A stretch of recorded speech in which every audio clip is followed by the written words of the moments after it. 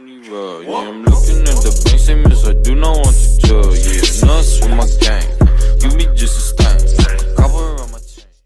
What's going on, ladies and gentlemen? Hope you guys are having a great day as usual. So for this video, guys, I'm going to be doing another reaction to Tom Segura, and this clip is about him meeting Mike Tyson, so let's check out the clip. We'll have a little discussion after. Let's go! This is not made up, I'll tell you this, man. Not too long ago, I met former heavyweight champion of the world, Iron Mike Tyson. And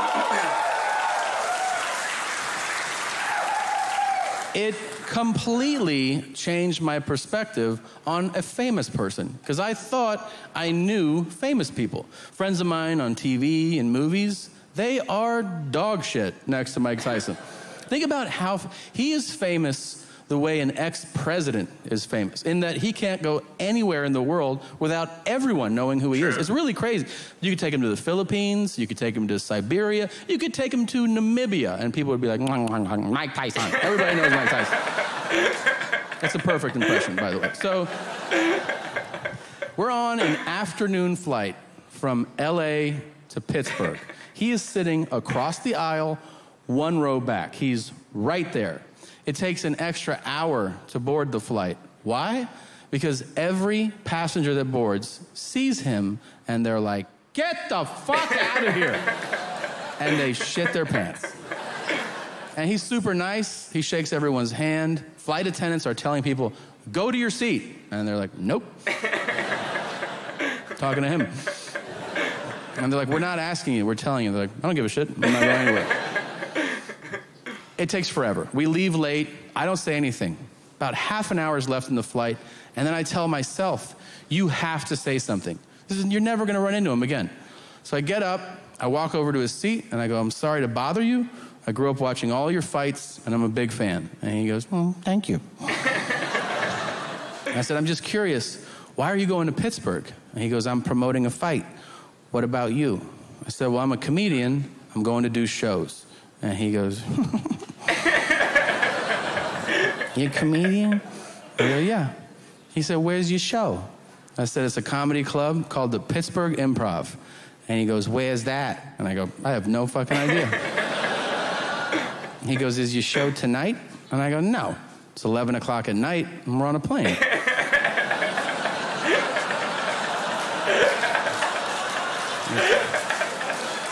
We're in the sky right now, Mike. He goes, well, when's your show? And I go, tomorrow. And he goes, where? And I go, still at the Pittsburgh Improv.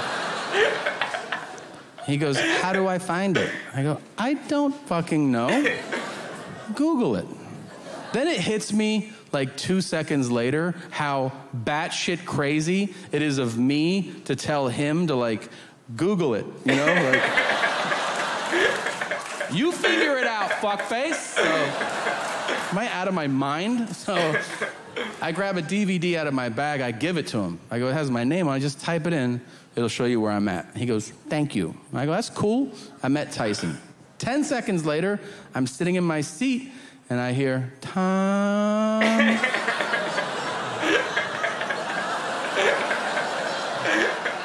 Yes, Mike Tyson?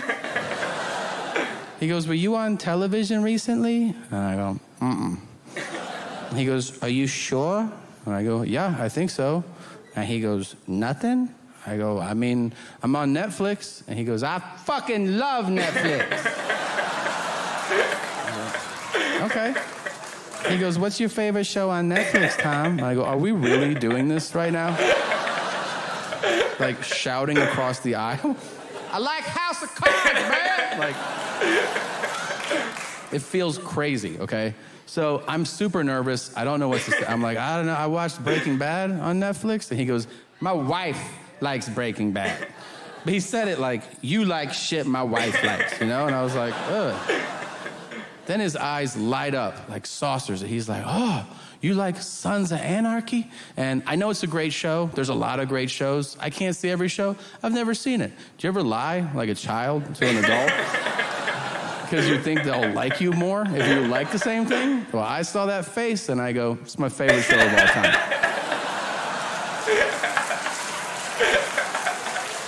And he's like, it's the shit. And I was like, oh, I know that one episode. That's my favorite. And then he gives me a fist bump across the aisle, right?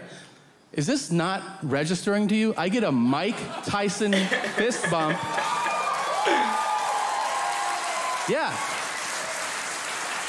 I can feel his powers transferring from his hand into mine. I'm like, oh shit, that's crazy. I'm so happy. And then a few seconds later, I feel a bear paw on my shoulder. And I turn, and Tyson is standing above me. I'm like, Jesus Christ. Immediately, he leans down and he whispers in my ear so nobody else can hear. And he goes, I've been watching a lot of Netflix. That's it. That's all he said.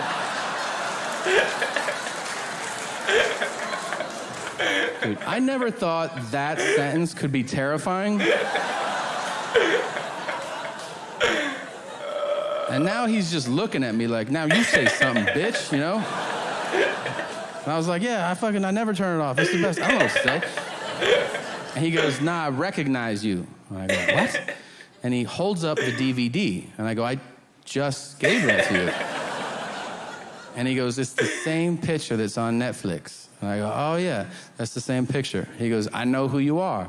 I go, that's crazy. And he goes, give me your phone number. And I go, what?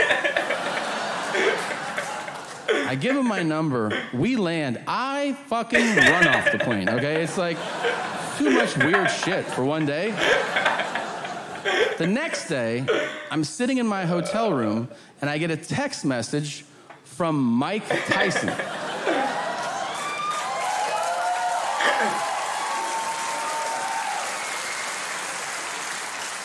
And you know what it says? Where's your show? I go, the Pittsburgh Improv. Where's that? I fucking Google it. I send it to him, and the phone rings. Hey, Tom. And I go, sup, champ?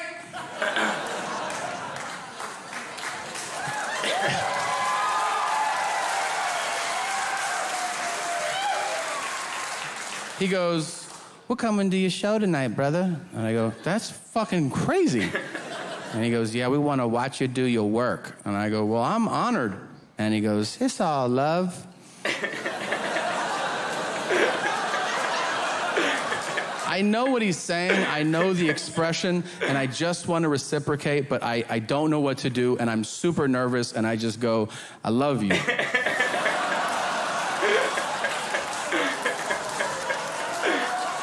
And he goes, good luck at your show. And he hangs up the phone. Seattle, you're the best. Thank you so much. Oh, guys, that was amazing. That was some of his best work right there. Great stuff. Great material. Great story. And it's really believable because sometimes truth is stranger than fiction. And you'll find yourself or catch yourself in the weirdest situations and be like, yo, is this really happening? Is this really going on? So definitely a believable story, and Tom Segura just delivering the goods as usual. So if you like the video, hit the like button because it helps the channel out a lot, guys. Leave a comment in the comment section. Let me know what you guys want to see next, but I'm going to wrap this video up right now, guys. So take care of yourself. Stay safe because it is a crazy world, and there are a lot of crazy people. But most importantly, guys, you already know by now. Peace.